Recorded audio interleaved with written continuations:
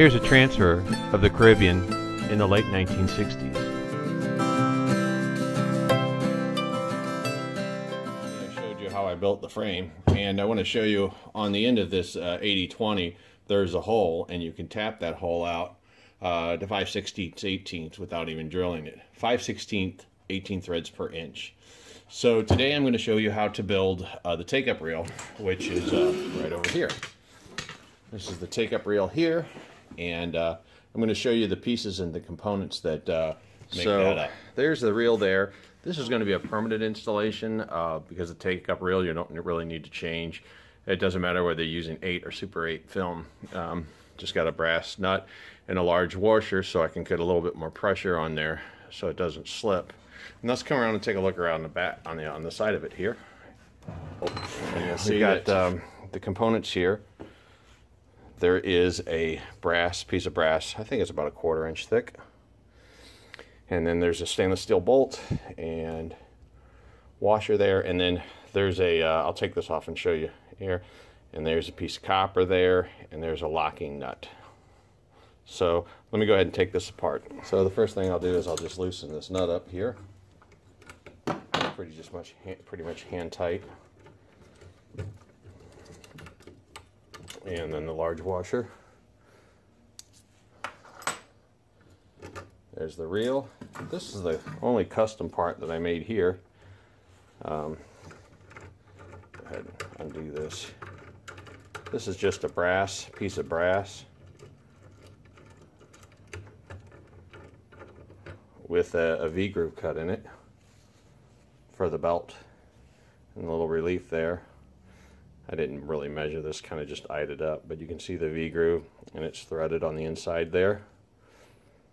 And so it tightens up on this bolt here. So let's take this off.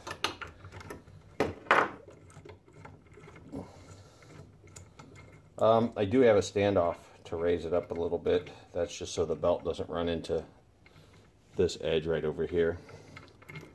So maybe I'll come up with something better. I'm just using a piece of plastic right now. So, and you can see I have this slot here. That's so you can adjust this forward and backward to get it where you want. Now let's go over to the bench and I'll take it apart and show you the insides. Here's some more of the Caribbean, some rough seas.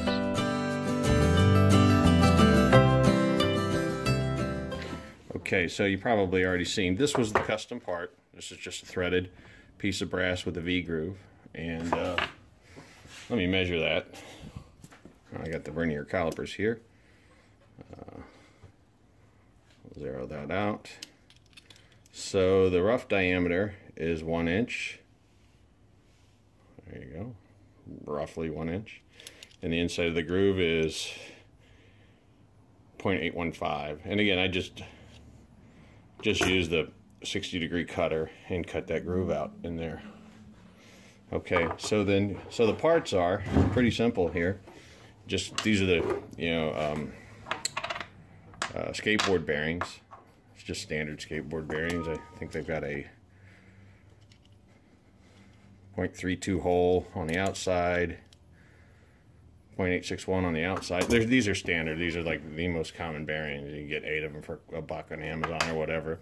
So I'm using 2 of those, a piece of threaded rod, and I'm using this 3/4 inch. This is a coupler, just a copper coupler.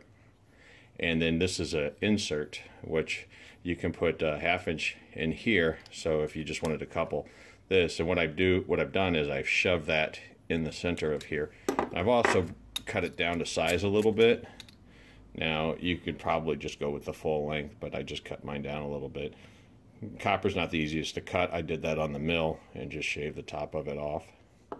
And so what you do is you smash that in the center right there, just so the face of that bearing is flush. God, I'm doing this so clumsy. So it's flush, and then just so the back one was kind of flush too, given the spacer, that's why I did it like that. Okay, so then with that spacer in there, that allows the outside of the bearing to kind of rest against there, and then the inside is free to spin. Then I've just got, like I said, the bolt, and I've got a nylon locking nut. These are 5/16, 18 thread per inch, and I got a washer on the back.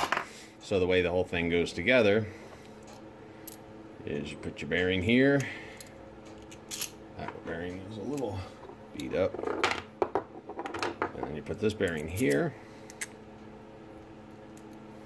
And then you tighten this up, and that relief is just so that this doesn't bang onto the copper there. Put that on there. And then your reel goes on there. And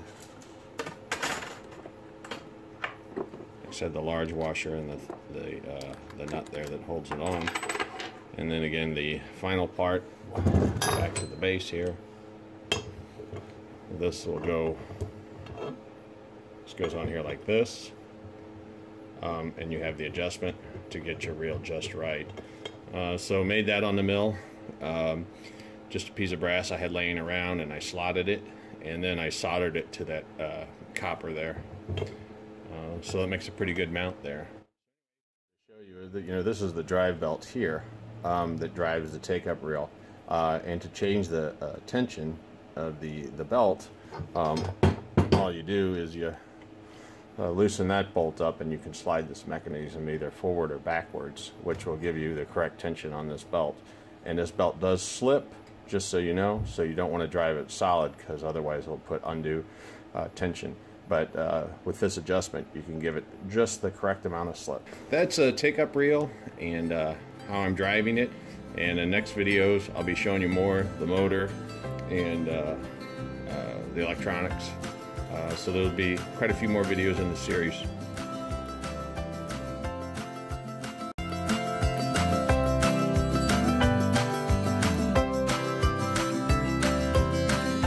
Thanks for watching.